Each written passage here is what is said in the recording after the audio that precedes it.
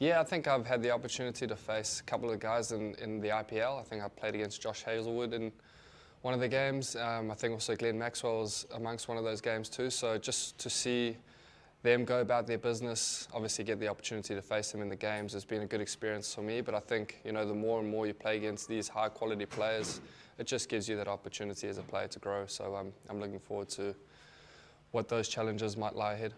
In terms of obviously the Chappell-Hadlee Series and the rivalry with Australia, is that something you've sort of been aware of and kind of preparing to represent New Zealand, and also something that's kind of exciting to kind of get your chance to take part in a series like that?